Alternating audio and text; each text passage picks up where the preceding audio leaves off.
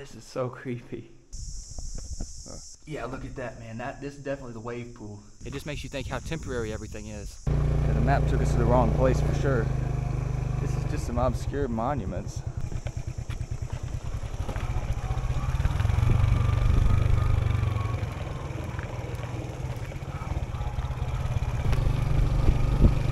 Pack of wild goats.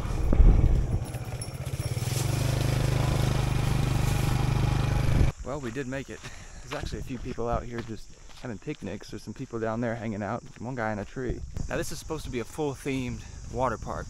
So I'm assuming the rest of the attractions are behind this dragon because there are pictures of like actual big rides and stuff like that. This is actually a little surprising to me because it looks like the lake has receded a lot because this used to be all covered in water. You can see down there, there's some standing water. You can see everybody's came in with their graffiti and written all on the wall. They got their stickers. This is cool. Look at it goes all the way back in here. Let's see what's in here. Wow, this is so creepy. There's nobody in here. The idea of being in abandoned buildings for me is just, it's super exciting. Somebody left a half drinking beer. I gotta use my flashlight to at least see somewhat what I'm doing here. There's gonna be a lot of glass. Look at this, dude. It's all just tore down to the bare bones. Like that could fall down at any time, I feel like. So it's it's so exciting just standing under something that you know is not stable at all. Where are the stairs at? Okay, this is again nothing. There's our driver guy sitting over there for us. He said he wanted to wait, and he's actually a goat for that because we're way off in the middle of nowhere, and I for real don't have any idea where we would go if he was not here. Let's go all the way to the top. Oh,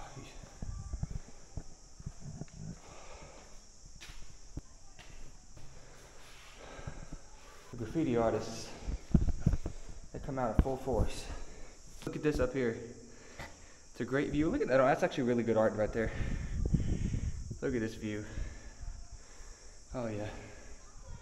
This area is where the aquarium was. I'm not sure how many aquariums there were or how many creatures they had here, but they definitely had fish and other basic sea creatures so that kids and families could come and have a good time. That explains why there's such rock corrosion here versus around the rest of the park, and also why there's so much shattered glass.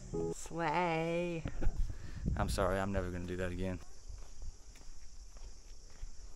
I don't know where we're going. We're just gonna follow the trail. There's still stones and bricks on most pathways, so you're able to tell pretty well what used to be a legitimate path. Even though it's been abandoned, the trails are still pretty good. This is the first sign here of the theme, and the theme is abandoned. Look at that. You can see the slide. It's just in disarray.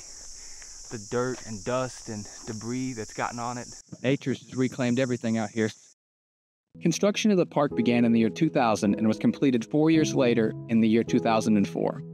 However, developers overlooked several major red flags that ultimately doomed the park. The first red flag was location. The park is located in Hue, a former capital city of Vietnam and a modest-sized Vietnamese city. However, the developers thought that the park would attract more visitors to the city. However, it didn't do that at all, and that might be for the second red flag, which is also location. The park isn't actually in the city. It's 8 or 9 kilometers outside of the city. So you would have to travel 9 kilometers to go to the park. The park is located in a remote area. I find it hard to believe they would have public transportation taking families to and from the park, but I couldn't find any information confirming or denying that. The third and biggest red flag is lack of experience. The developers of this park were not experienced theme park builders, developers, whatever. They were a local tourism board who were trying to increase tourism to the city. They had no experience with theme parks and frankly had no idea what they were doing. It was reported very quickly after the park opened that they had no idea how to market and no idea how to manage the park. It ultimately closed its doors just 2 years later in 2006. Dude, there's nobody here. Like, we're the only person that's in this park. And it's kind of cool, but it's also kind of creepy for real. I don't know. It feels like the world has ended. This is very sus out here. But what is there? Let's go try to see. There's actually been some attempts or somewhat attempts to try to reopen the park, to try to renovate and to redo, but it's just never worked out. Some people talked about there might be some people posted up outside. Really, it's just robbery. Yeah, pay to come in. Oh, pay for what? It's literally abandoned. There's nothing out back here. Now that over there is where we started the video, because I could see in the distance those weird little obelisks. But I gotta imagine the park is a little bit bigger than that. That's the way we came, back in there. Let's try this way.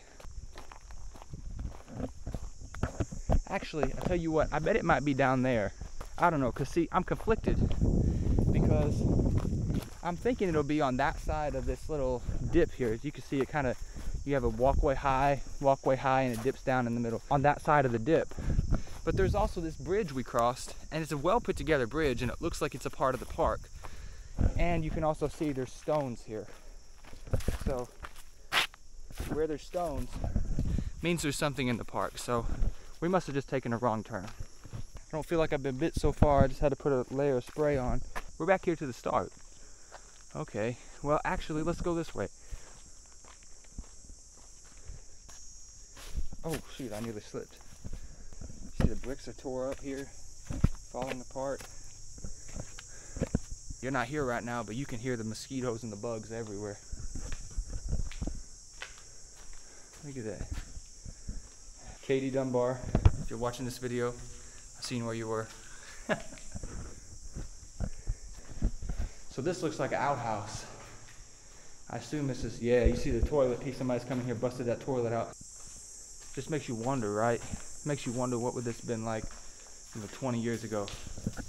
I was 5 years old when they opened this. There's no rail support here. I don't think I need to say, but if this thing collapses, we're going down. Oh dang, these aren't straight. You could definitely tell these are falling. We're on top now. While we're up here, let's see if we can find anything else. There's nothing in there. They got all the stickers here on the slides. Man.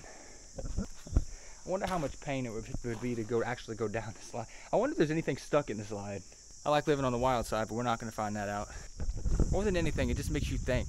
I guarantee you when they built this 20 years ago, they were thinking this is going to be the coolest thing ever. They're going to have, families here, parties here. And now, look. It says there's an amphitheater here, so we're going to go down and see if we can find that, but I haven't seen anything other than just what we've explored right here. While editing this video, I realized we most likely passed the amphitheater on the way in. I'll show you here.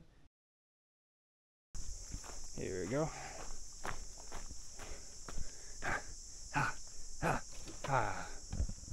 Oh, look at that water. That water that's straight black. That's not even green, that's black. You imagine what type of disease you would get if you got in that water right now. This, I think, is the lazy river? No, this is just a pool, I guess. Yeah, this is just, oh, I bet this is the wave pool. Yeah, I bet this is the wave pool, and this is probably what used to manufacture the waves. I don't know exactly what machine that is, because it did say they had a wave pool, so I think we found that. It's got a little kitty alligator in the kitty playset. It just reminds us how temporary everything is, because, let me see, can we get in this? No, well, actually, maybe. We can. Okay. Get out the way, get out the way. Yeah, get out the way. Yeah, this is really where they were when they were doing their mechanical stuff. I don't think I can get down in here. Yeah, look at that, man. This is definitely the wave pool. Yeah, I guarantee you somebody has come in here over the years and tore out all the electrical components. Let's figure our way how to get out of here. We could climb up the slide. You want to climb up the slide? I want to climb up the slide.